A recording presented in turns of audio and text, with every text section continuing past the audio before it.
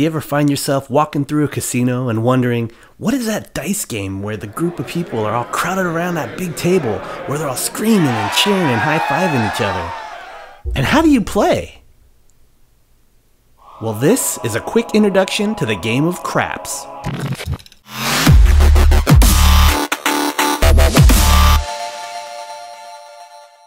Okay, so here's a basic craps table. It can be a little overwhelming and might seem complicated at first, so let's break it down to some basic key components. First off, there are two dealers, one on the left and one on the right, and their job is to maintain each half of the table and handle the bets of the players. Then, on the opposite side of the table, in the center, is the stick person. Their job is to control the dice. They collect and pass the dice to the player when it's time to shoot. And also handling all the prop bets, which are all those dice-looking combinations in the center of the table, but we'll get to that later in another video. The stick man is also responsible for keeping an eye on the dealers and making sure that they are paying the players correctly. Now, directly across from the stick person, and is usually sitting down, in between the two dealers is the box person. Their job is to oversee the dealers and the stick man, as well as keeping a close eye on the dice when they're out in the hands of the players.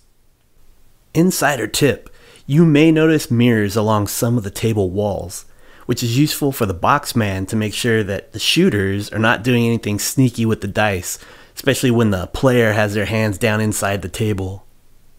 Also, the box person is in charge of counting the incoming cash and outgoing chips when players leave and arrive at the table. They're also the one who watches the players' betting amounts throughout the game and handles the data info to your casino comps. And of course, we have the players. Each side of the table, left and right of the stick man, can have up to 7 players. Although sometimes it can get a little cozy and you can forget about your personal space. Here's a quick tip on approaching a table. Feel free to walk up and watch any craps table, but be mindful of what's going on and who is throwing the dice. If you distract someone about the shoot and they end up 7ing out, that's a quick way of making a lot of enemies around the whole table. An advanced tip here. When approaching a new table, take a look around at all the players' stacks of chips. If everyone is with the small amounts of chips, you may want to think twice before jumping into that particular game. You don't want to jump in during the middle of a game, so you're going to want to wait until you notice that the puck is in the off position. Now, to buy in to get your chips, just place your cash money down on the table right in front of you. And if you have a player's card, just go ahead and throw that down there too. Then the dealer will take your money, spread it out over in the center of the table in front of the box man. The box man will also take your player's card and enter you into the system, and will eventually return your card back to you, and usually along with a pleasant greeting. Then the dealer will place down your chips and slide them over in front of you. At that point, you can reach down and pick them up and place them into your chips rack. But just try not to knock over your chips in front of everybody. Sometimes your hands might be a little shaky from being too nervous. Another tip, you will never physically hand over money or bets directly from your hand to the dealer's hand. That's a big no-no. They will always tell you to just put it down on the table and then they'll pick it up. Remember, there's lots of cameras right above your head for a reason. A few table etiquette tips. Unless you're actually reaching down to place a bet or picking up chips, keep your hands out of the table area. You don't want to become that guy where your hand's dangling, or you have a cigarette, or you have a drinks hanging over, and then the dice are thrown. Oh, sorry. 7 out. So while you're playing, you are able to smoke or have a drink, but you cannot have your phone.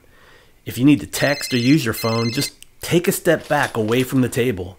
There's also a small shelf on the outside of the table next to your legs for keeping your drinks and other stuff. Before we get into any of the betting details, let's understand the basics of the dice. You get 2 dice. Each die has the number 1 through 6 on it. You'll notice that for every number you look at, if you add it to the number on the opposite side, it always totals 7. So if you have a 1, the opposite side will always be 6, which equals 7. If you see a 2, the opposite side will be a 5, and so on. Okay, let's look at the possible dice combinations. We know that with 2 dice, with 6 sides, that if you do the math, that means we have 36 different combinations. There's only one way to roll a 2, which is with a pair of 1s. On the other end of the spectrum, there's only one way you can roll a 12, and that's with a pair of 6s. Side note, when you roll a pair of something, that is also known as a hard way. So the pair of 1s might be called a hard 2, or the pair of 6s might be called a hard 12. There are only 2 ways to roll either a 3 or an 11. As you can see here in the chart, for a 3, you can either a 1 and a 2, or the combination of 2 and a 1 for a total of 3. Same with the 11. A 5 and a 6, or a 6 and a 5. Continuing down, there are 3 ways to roll a 4 or a 10, and 4 ways to roll a 5 or a 9, and 5 ways to roll a 6 or an 8. But the most common combination possible with 2 dice, with 6 different ways to roll it, is the number 7. And this is the basis of how the casino, also known as the house, will have the advantage over the average player. So that's the end of part 1 of our Intro to Craps. We've covered some of the fundamentals of the dice and components of the game. In part 2, we'll learn what the different bets are on the table. And in part 3, we'll put it all together and try a sample game. I want to pause and thank my dear friend Rose for hanging out and helping us with the craps table. You can find her on Instagram at CaliRose.SF. If you enjoyed this video, or learned a little bit, or perhaps just here to be entertained, go ahead and click that like button and feel free to leave me a comment. I'll see you at the table in part 2.